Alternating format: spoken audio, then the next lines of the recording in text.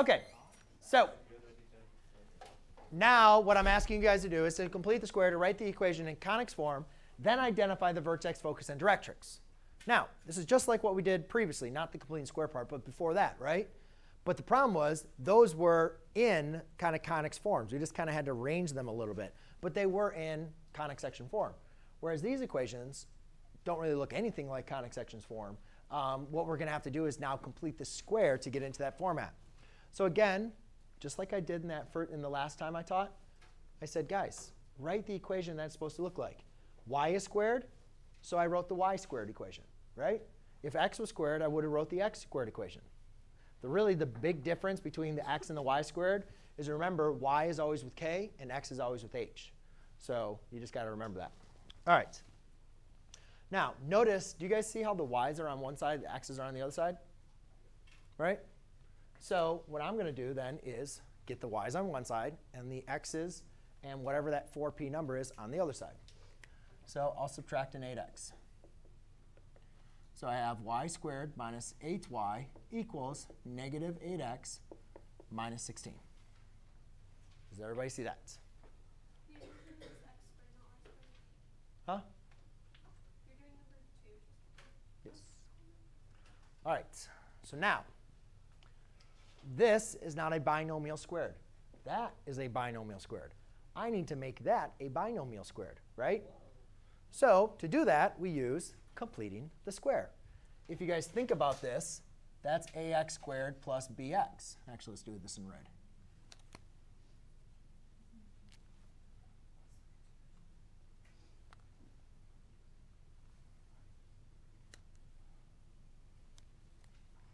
Do you guys see how that's a quadratic and I have a and b, right? So if I have my b, I can find the value c that completes the square. So I just take a negative 8 divided by 2 and square it. Now, I can't complete the square on the right side because x is linear, not quadratic. Does that make sense? So I can only complete the square here. So negative 8 divided by 2 is negative 4. Negative 4 squared is 16. Now, this is where sometimes students get confused. Remember when we were completing the square for these, for quadratics? I added and subtracted on the same side, right? Well, in this case, I don't want anything on the left side except for that binomial squared. So if I add 16 inside of here, I don't want to subtract 16 on the side.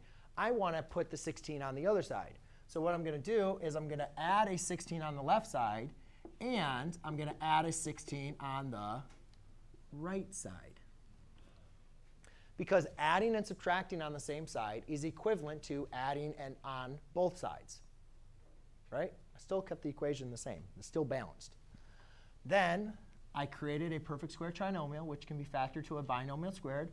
What two numbers multiply to give you 16, add to give you negative 8? And that goes to 0, right? So in oops, that's x. Now, I can't factor anything else out on here, so you could say that's minus 0 if you wanted to. So therefore, my vertex is 0, 4. P, negative 8, is equal to 4p. Divide by 4, divide by 4. P equals negative 2. Now, again, people get confused. So again, sketch a graph. When you guys are taking your quiz, you have a huge piece of paper. Sketch a graph. I got to rush in here. Vertex is 0, 4. 1, 2, 3, 4. The graph, y squared, so it opens left to right. P is negative, so it's going to open up to the left. So if here's 0, 4, if I go to the left 2, that means my focus is at negative 2, 4. And my directrix is a vertical line over 2, which is x equals 2. OK?